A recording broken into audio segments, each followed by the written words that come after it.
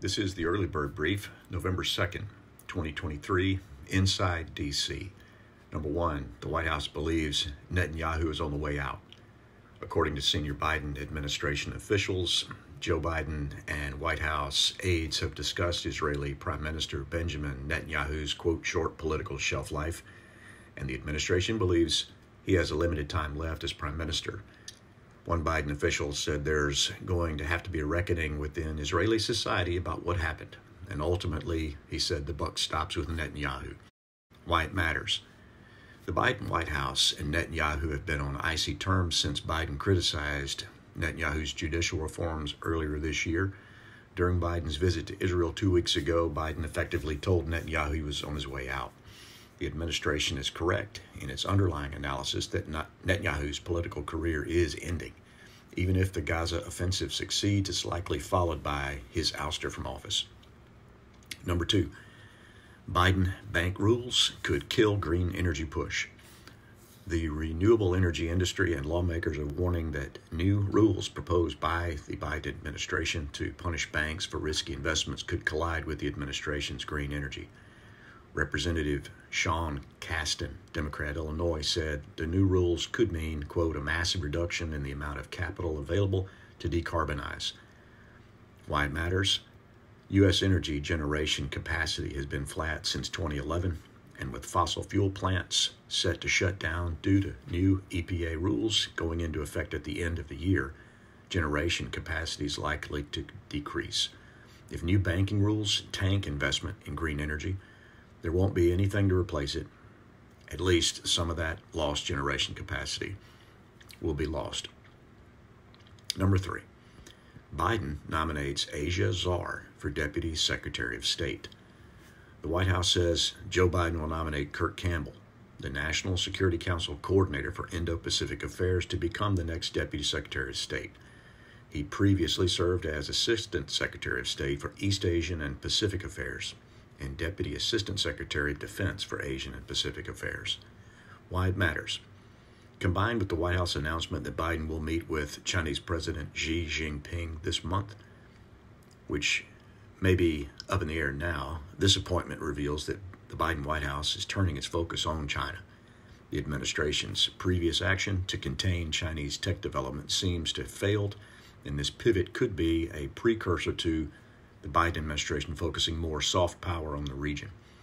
This pivot is happening as China's best window of opportunity to take military action against Taiwan is opening up. Now we shift to domestic affairs within the United States. The first is Bidenomics brainstorming tour begins.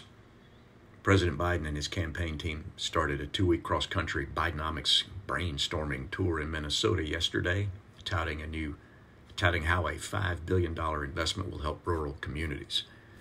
Why it matters. This $5 billion in federal spending is aimed at winning over suburban and rural voters, basically. As polls show, voters are not embracing Bidenomics. So this is basically a propaganda tour to help him with his election bid in 2024. The second item, the Treasury debt binge threatens U.S. finances.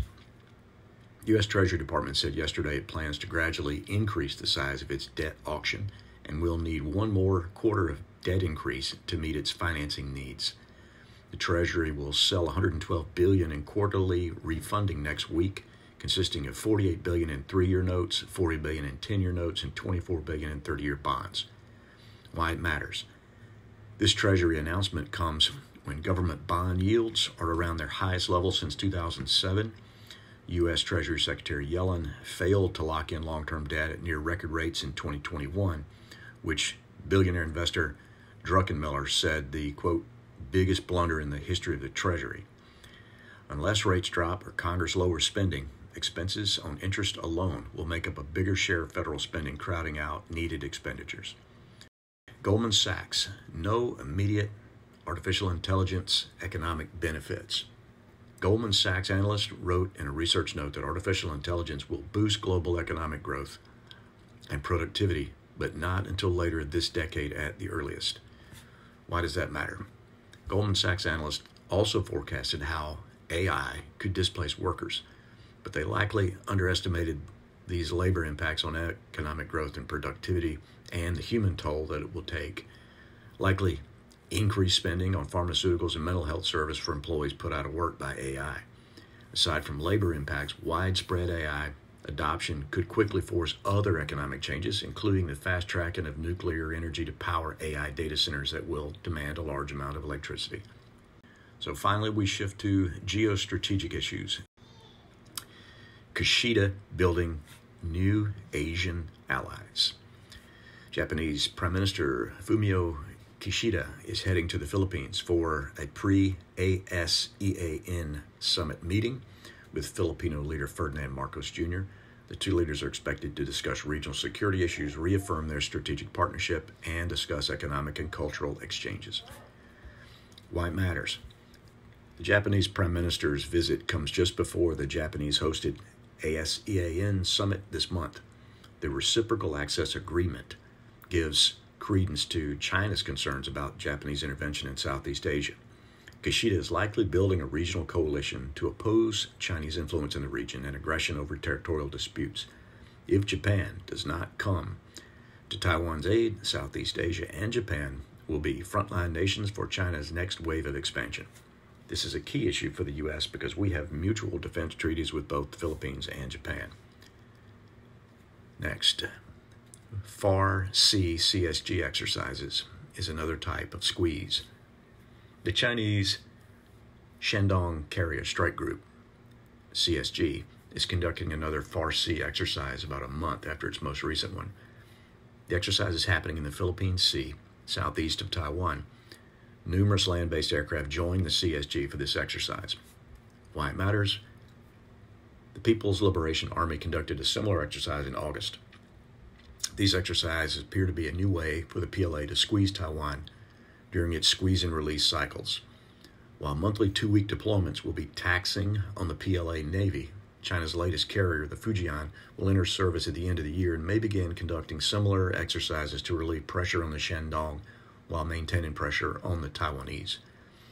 This would normalize a Chinese CSG presence on the eastern side of Taiwan, which degrades early warning and prepositions them to intercept any potential U.S. Navy interventions. And finally, in the geostrategic realm, Egypt opens the Rafah border crossing with Gaza.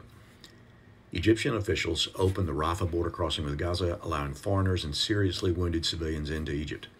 The limited opening of the sole path out of Gaza came after Hamas released 4 hostages and Israeli military forces rescued 1 Israeli soldier captured by Hamas during the 7 October raid. Israeli armored units advanced deeper into Gaza on Wednesday, while Israeli Air Force jets struck high-level Hamas targets across the territory. Why it matters? Israel still retains the advantage in its war against Hamas. Despite Yemen declaring war on Israel and much tough talk from Turkey, Iran, and a number of Iran-backed militia groups, no significant third-party intervention in the conflict has materialized. Countries and groups that have declared solidarity with Hamas are rapidly approaching the put-up-or-shut-up moment of the conflict. If they fail to come to Hamas's aid and allow it to be destroyed by Israel, they will likely lose significant credibility with the Islamic extremist street, a small silver lining that could have larger long-term ramifications on future Middle East geopolitics. That wraps up the Early Bird Intel briefing for November 2nd, 2023.